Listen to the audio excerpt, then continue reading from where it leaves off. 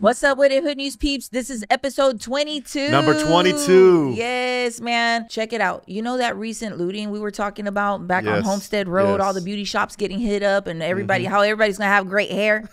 Look at little Duchess. She got derecho hair and she don't care. Man, yeah, she's got that little bob going. I see you, Dutchie. Hey, friends, adopt, don't shop. That is the message. We love our dogs, the little hood pups. We got more on the way. Go get your snacks, your drinks. It's going down. Great show, number 22.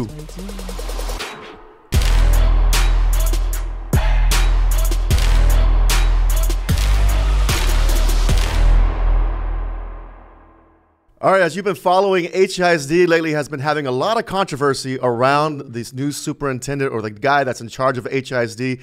Grizzy, you were out this past Saturday at some protests at City Hall. A lot of people showed up. What's going on? Okay, so HIS students, the parents out there, the community, they're gathering collectively to protest because we've had over the last couple of months, and it's been going on for quite some time now actually, where principals who've been working at the schools for a long time, they've been getting fired.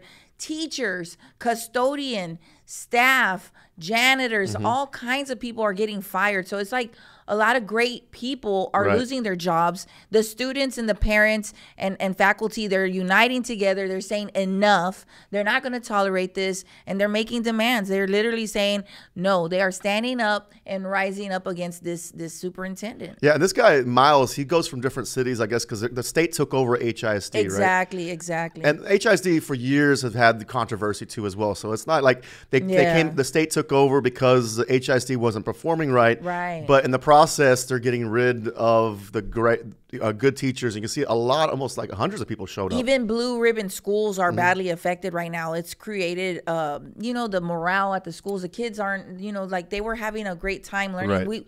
Just because there were a few bad schools doesn't necessarily mean that all the schools were in a bad condition. We've got great blue ribbon schools out there, and they're suffering, and their principals and their teachers are being let go.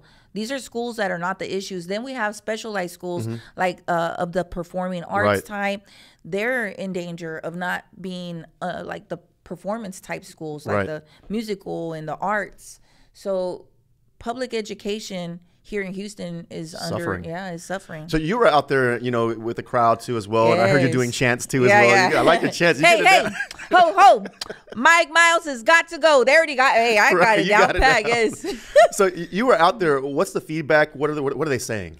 Well, they're just going to keep fighting. I mean, this guy left the Dallas public school system in shambles. And why is there, this is another question, why is money from HISD going to Colorado? Wow. I don't know. More questions than answers. That's stuff we got to look into. In fact, Jill on Facebook, she says, H-Town, this isn't just for parents. This affects your community over and over again. Absolutely. We talk about that all the time.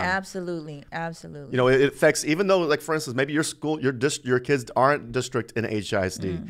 You're in Houston area, it affects our community altogether as a whole. So we should all be involved in this or be aware of what's going on. And it's amazing how many parents don't know whose kids attend the Houston Independent School District. They have no clue what's going on. They're clueless. Like, this place should have been packed. We were in front of City Hall on Saturday at 9:30 a.m. I was expecting like droves and droves and droves of people, but like, no. And then we also got video that Friday. The kids had enough. Everything from preparatory schools, the high schools, even middle schoolers. Wow. Where the kids were sending in videos. I mean, stand up, That's a big movement too as well. And also, they're looking out for the teachers too as well. The good teachers are out there, and these students are afraid of losing them. So, props to these students for keeping it peaceful. Yeah, for sure. Keeping it peaceful, number one, and doing it the right way too as well, and not going out and disrespecting the community as well. Yeah. So props to these students for voicing all their for concerns. it. I think it's like a revolution, and they're fighting for their education. So I mean, if the kids are going to be doing anything like this, it's going to be for the right cause. And I'm so proud of these kids. They could do whatever with their time. They could choose to ignore it. They can choose to not do anything or play around when they're out there. No, these kids are standing up for what they believe in, and that's their education. These kids are our future. Absolutely. All right, as everybody knows that we like taking care and really acknowledging people who are leaders in the community. Recently, we partnered up with Air Team Heating and Cooling to acknowledge leaders in the Houston area. And Grizzy's Hood News is excited to announce Julie Garcia and Bernadette Rivas as this month's H-Town Hero of the Month. They are with Journey Together. Thank you guys for joining us today. Thank you guys for your service to the community. Tell us about Journey Together and your vision and what you guys do. Our vision is to help children or individuals with special needs. And the reason that we started this is because us ourselves are mothers of individual with special needs. Her son, David Rivas, and my son, Eric Salinas. And so we ventured out to start this program, especially like in the Latino community, because a lot of the Hispanic community, they have that part where they don't like to let go of their children and they don't really trust everybody. Mm-hmm. So we're like, let's do something for the community and let them know that we're out there to help them and help their children grow and become successful, because just because they have a disability does it not make them able to do something. Right, and this is a facility that you guys are open every day, right? Or every day of the week? Right now, we're currently open 3 days a week, mm-hmm. just because of our population, okay. But our goal is to be open every day. And of course, with partnerships and sponsorships you guys get, the more obviously the need that you guys, or more availability you guys are to the community.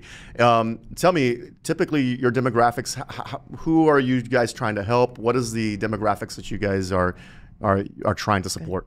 Well, we're mostly, of course, we deal with special needs, mm-hmm. IDD individuals. I mean, everybody's welcome. There's a lot of IDD individuals that are sitting at home that are doing nothing, and they are fantabulous. And when I mean they're fantabulous, is they have so many gifts to offer the community and to themselves, you know? Yeah. Now, if I'm a parent or if I'm a loved one and I want to get somebody involved into this or a part of the program, how do I go about doing that? Well, they can reach out to us on our Facebook page. We do have our phone numbers there. That's mainly one of our social media platforms. And we do have Instagram also. Our phone numbers are listed. People can reach out to us. We try to get the word out, just word of mouth. And they're more than welcome to stop by and visit and see what we're all about. Well, God bless you guys. And thank you guys again for providing the service to the community.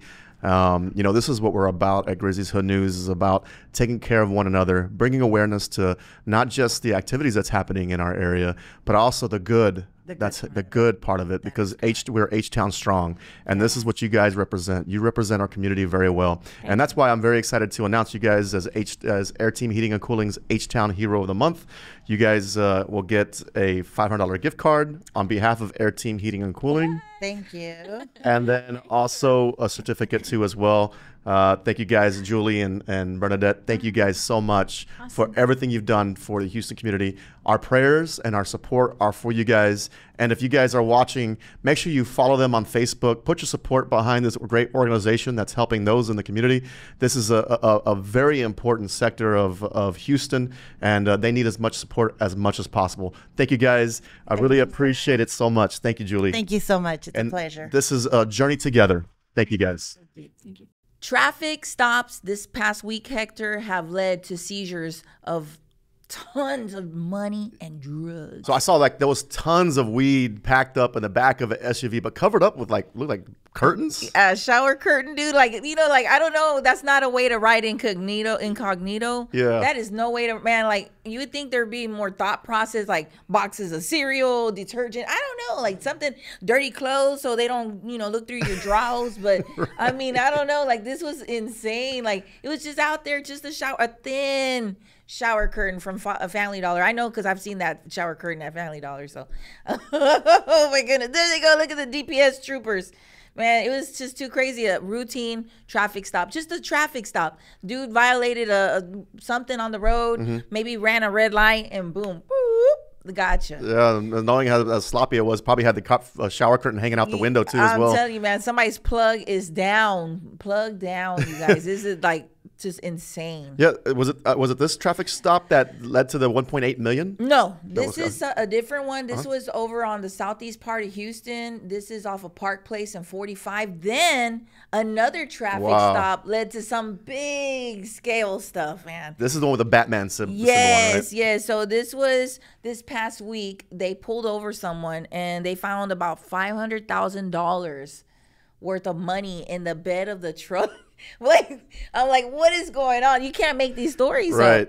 So further investigation led to like a house on Russell Street.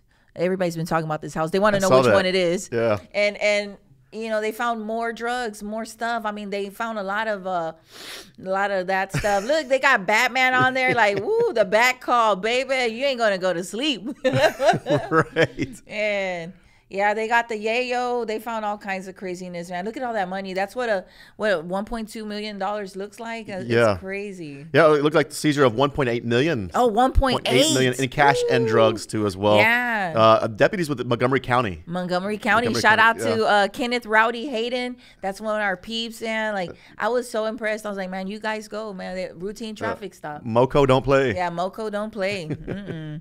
So yeah, it's just insane. Substantial information that they got from that traffic stop led to the stash house. Yeah, remember a couple weeks back we had the shrine. Oh yeah, the shrine incident with HBD put that, or they had the shrine. Sambulas de Tadeo with the AK. And today we have the Batman. Yeah, we got the Batman.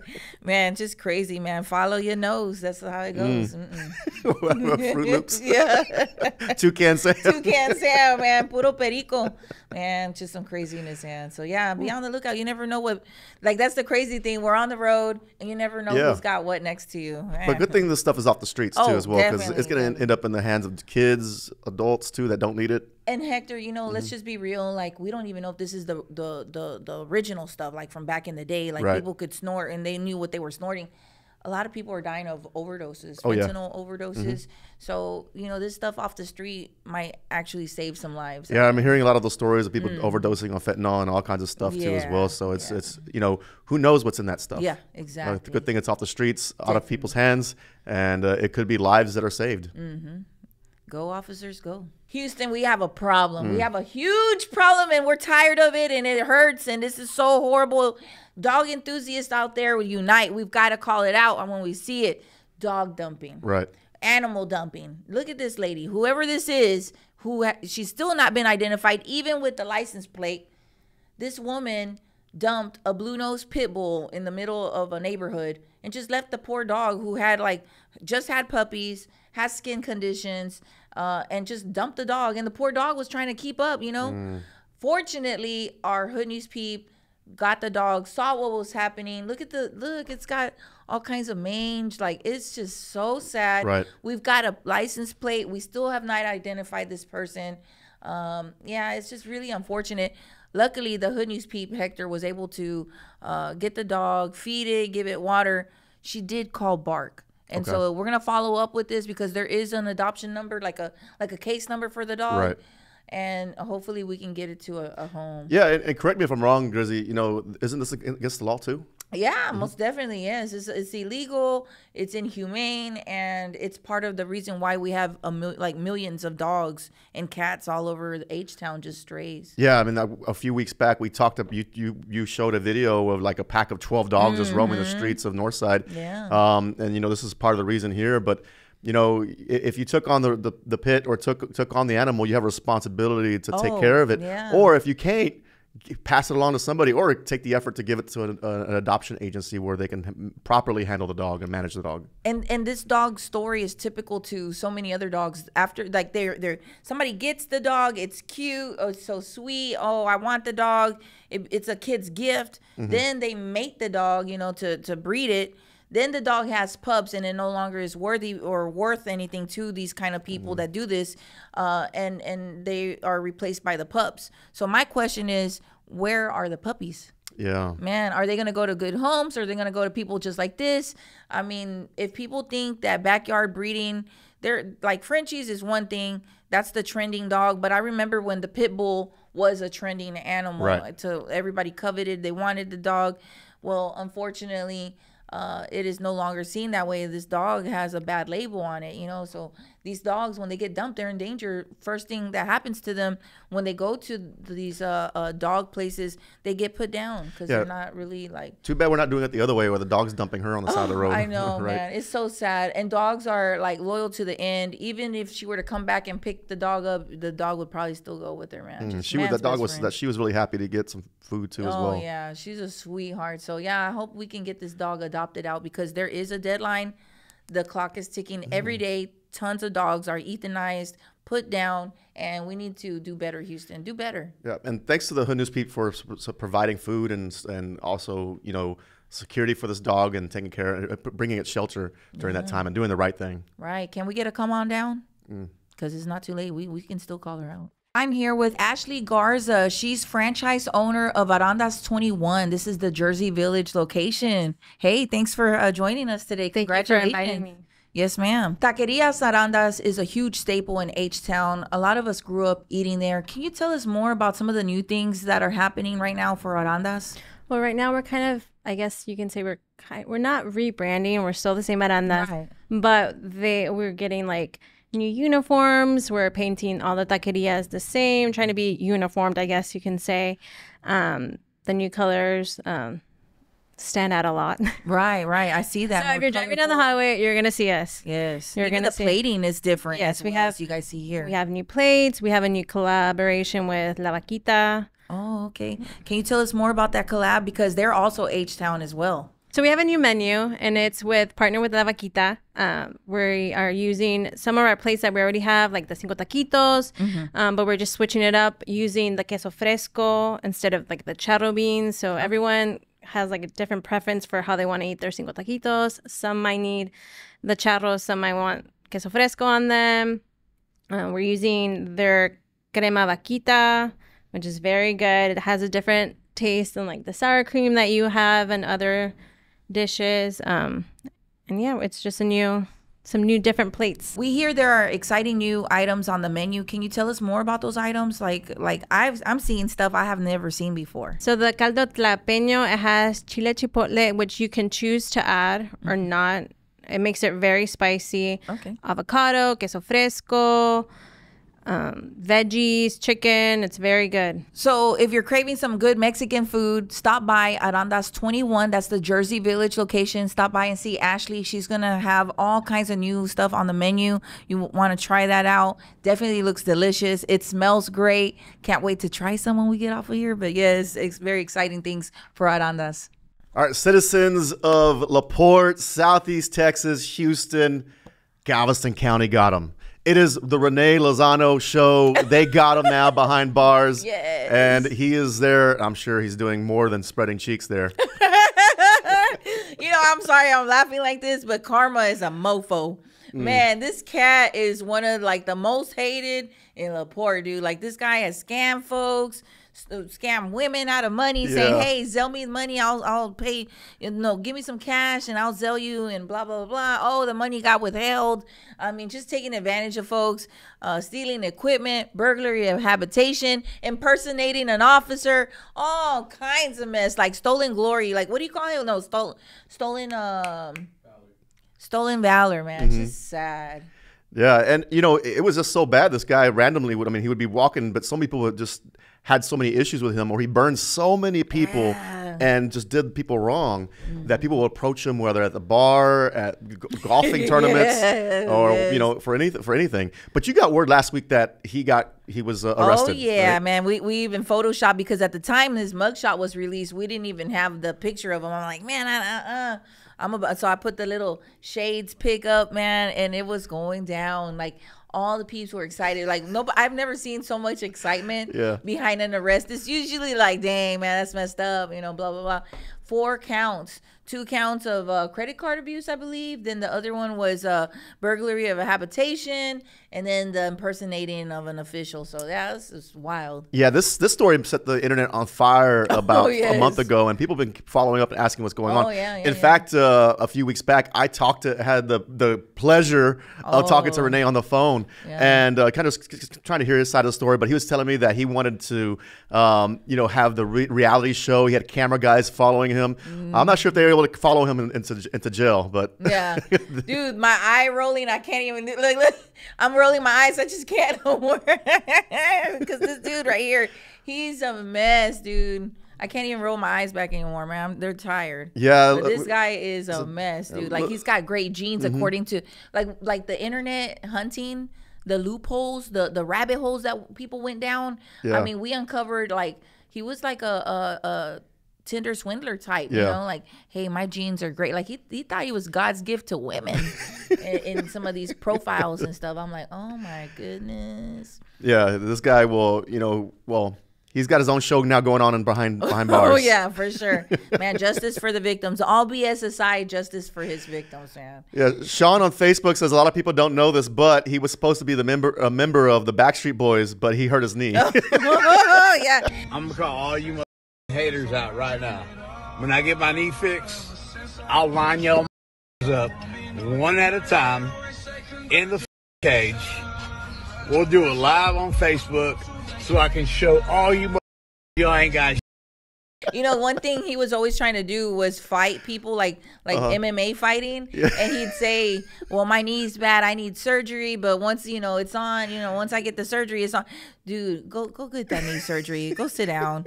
And then somebody said, JB Nader says, this is the most interesting man in this city. Oh, yeah. I'm not going to lie. Like, this dude has pulled some babes just on the fraud. Like some of the most hottest chicks I've seen. I'm like, damn, he got with her. How? Like this guy, man, I don't know, y'all. Like this is gonna be a documentary one day, I'm sure. Yeah, for sure. Now he's the most interesting man in Galveston County Jail. Houston, surrounding, and everywhere else, we must protect our elderly. We have to protect our elderly, Hector. Man, they are the most vulnerable in our community. Children, animals, the elderly, I always say it. Man, those are the ones you don't touch, you don't mess with. However, we have individuals that do. Yeah, it's just sick to see when people take advantage of people who are so vulnerable like that. People, and they're sometimes, they'll be out and they'll trust somebody to take care of them. To protect them or provide for them, whether it's going out running errands. But you have individuals like this idiot here, who a sick guy who's out there taking advantage of them by taking their cards and doing all kinds of things, right? So HPD released a mugshot of Dustin C. Mitchell. This guy's 43 years old. I was like, what? 43? Yes, he's 43, and he was charged with 3 felonies. What he was doing was like credit card abuse, but he was using a deceased elderly person's I guess identity or their card, and he made all these purchases. What investigators are trying to do now is identify more potential victims, and I had one reach out. So, and I had to take the post down just to keep them safe because this guy's out on bond already. So we have to kind of keep, like he could always go back and retaliate, and that was a fear. So we took a post down, but he is no good. If anybody knows anybody, if you come across this man, I heard he's very conniving, very, convincing. Please reach out. Yeah, please reach out to HPD because they are investigating this cat. And, yeah, that is a no-go. We're not putting up with that. We're not tolerating this kind of abuse of our elderly, and it's a disgrace. And Grizzy, we talk a lot about how get to know who your kids are hanging out with and talking to. Yeah.